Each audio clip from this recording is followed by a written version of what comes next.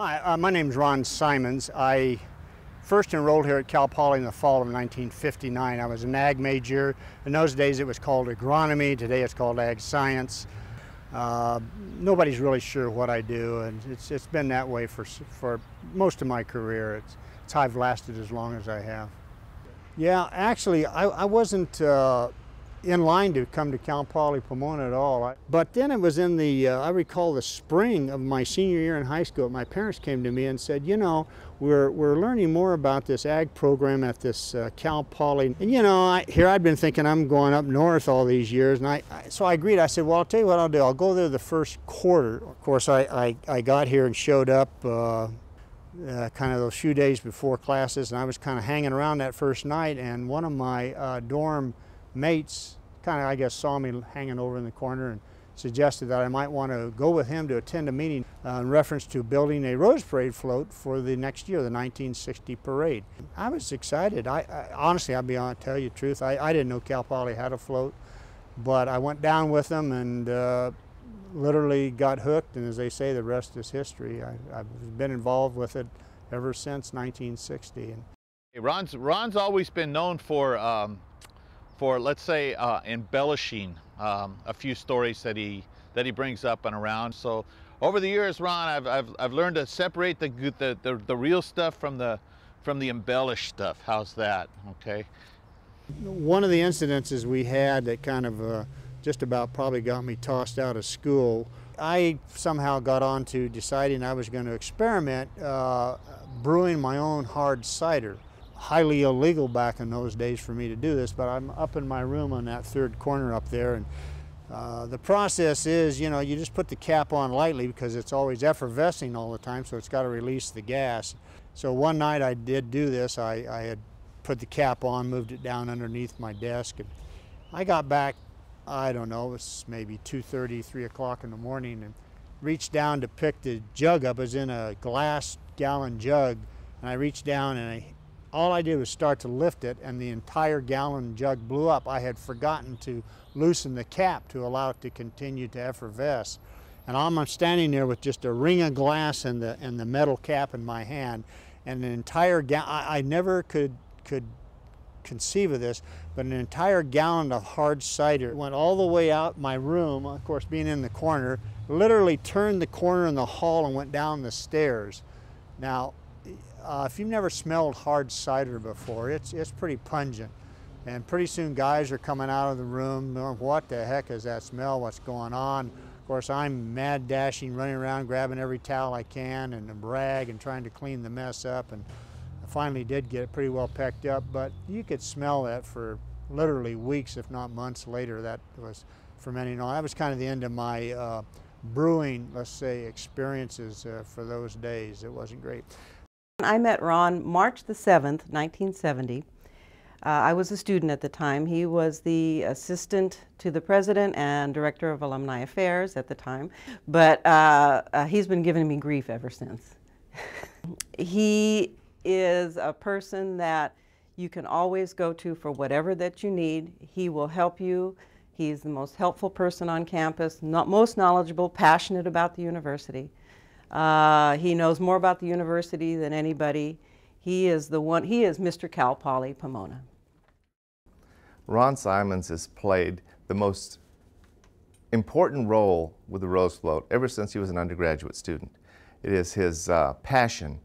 Every year, it doesn't matter whether he's had a kidney transplant or he's broken a leg, whatever it might be, when it's time to get the Rose Float ready, Ron's there. He's been there on crutches, he's been there rolling in wheelchairs, but whatever it takes, Ron's going to be there to make sure that Cal Poly Pomona and Cal Poly San Luis Obispo produce the best float possible. Well, you know, I've got a lot of fond memories in this place. I literally celebrated my 18th birthday here when I was a freshman working on the float, and this last year I just celebrated my 70th birthday. I mean, other than 3 years in the military, I've been here for a number of years as either a student or as an administrator. You know, one of the things Cal Poly floats are noted for is their animation. And we've won a number of major animation awards in the parade, starting with our float in 1968 called the Mouse That Got Away. I had the pleasure of being the chairman of that project again when I came back from the military, and re-entered Cal Poly to get a second baccalaureate degree, I was offered the opportunity to be chair. The dean of students, who had been my mentor and even my Rose Float advisor when I was a student, called me in and said, "How'd you like to be chair?" I kind of thought about that. I said, "Well, it's about September the 27th right now, and we have to have a parade on January 1. That's about 90 days away. We have no design, no committee, and no money, but yet we're supposed to produce a float." And he said, "Well, what do you think?" And I said, "Yeah, let's do it, you know." And we came together, and that was the first year we won the animation award for A Mouse That Got Away.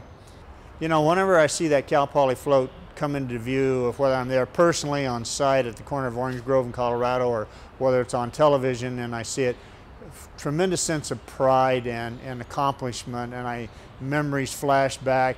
But you know, I'm going to tell you that I'm probably no different than all of our other students and alumni that are watching this. They all take great pride in it. You know, we don't have a football program that gets us national exposure, but then we have a Rose Float program that gets us international exposure, and more than any, I would say, football programs ever accomplished.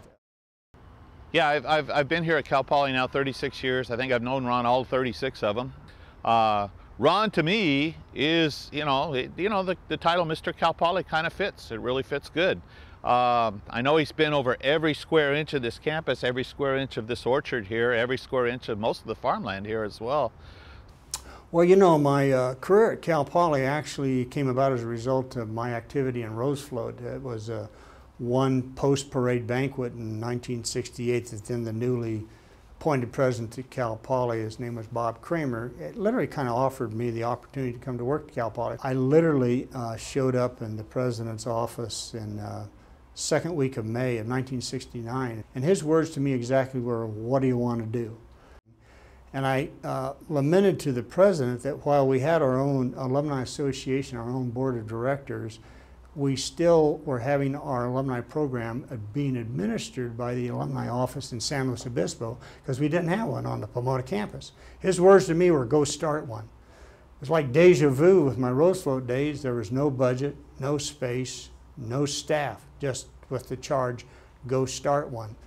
If you want any piece of history, if you want to know anything about anything that has gone on campus in the past, he is the go-to person. Ron has been a jewel and a champion for students from the Imperial Valley. We have a student right now who actually came up. Ron's supporting him with a scholarship and everything else in his father-in-law's name, and we really appreciate that. And over the years, Ron's been there for all of the kids, but especially for the kids from the Imperial Valley. My good longtime friend, mentor, and had been the advisor to me in Rose Float, was soon to become the dean of students. His office was literally right down here at the end of this hall. And I remember walking in telling him, I need some place to have an office. And so he said, "Well, look," he says, I've got this little supply room just right outside my office over here. And he says, "We could probably clear out all the files and boxes and let you move in there." Well, the room was really almost no wider than the door. It was a little wider, probably about maybe 5 feet maximum. They moved in an old metal desk that was built by the prison industry back in those days. And I would get in, and I'd have to go around sideways to get by my desk in the wall, and then I'd have to step over my chair because I couldn't pull it back. There wasn't enough room.